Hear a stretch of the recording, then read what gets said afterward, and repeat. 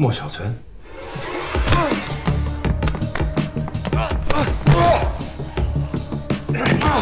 放开！放开！省省吧。放开我！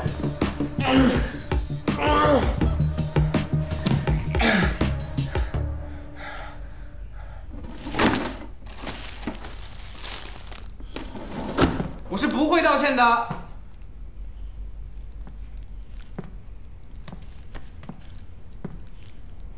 你要是别人，我不会说什么，但你是我姐男朋友。 你有想过他的感受吗？对不起，对不起，我让我爸说10000句对不起，有用吗？我警告你，离我姐远点，否则我一定不让你好过。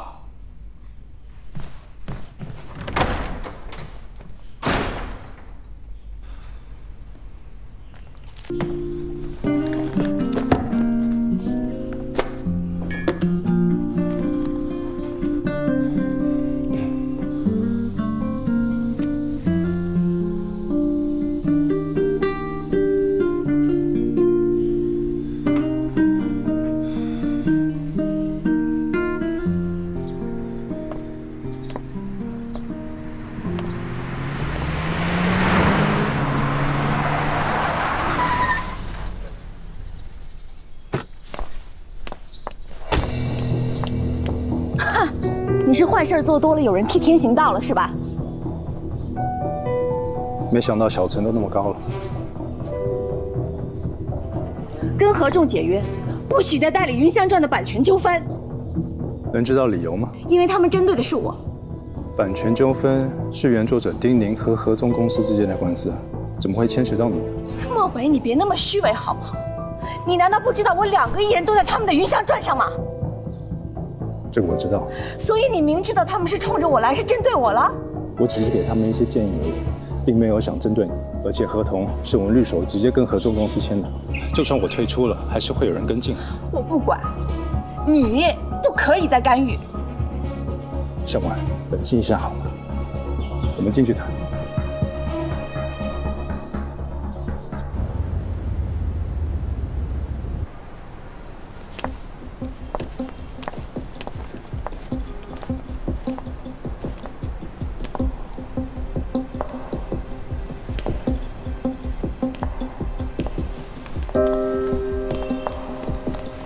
祝总好，祝总，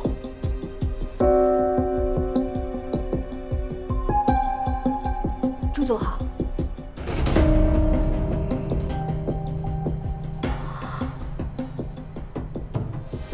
联合拍摄，漠北，你的如意算盘打得好响啊！合众和齐力共同制作《云香传》，是对2个公司最好的解决方案。你根本就不懂我们这一行。别说林香的合约还没有签，就是徐林已经签了合约，我有100种方法让《云香传》拍不下去。然后呢？做烂《云香传》。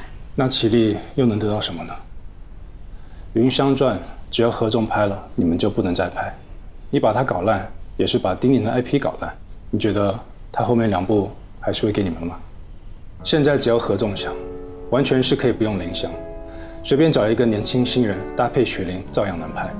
这个项目归根结底是生意，只要2个公司达成合作，才是最好的解决方式。这个是联合拍摄协议，拿回去。不必了。为什么？因为你。莫小婉。漠北，我宁愿做烂《云香传》，我也不会让你得逞。你能听听你自己说的话吗？像一个金牌经纪人吗？你的职业精神在哪？在我面前，你有资格跟我提职业精神吗？你怎么做的我已经看到了，至于你怎么想的，没有必要让我知道。小婉，小婉，我不是那个意思的。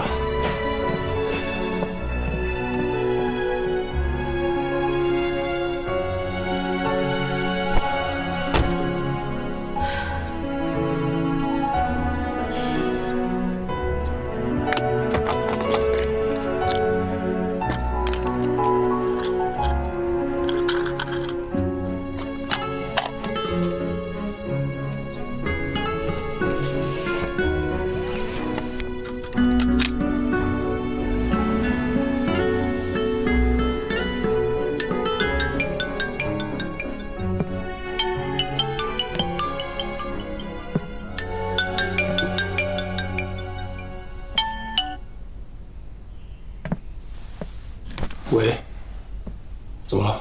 明天有空吗？我发现一个很好吃的餐厅。你自己去吧，我还有事。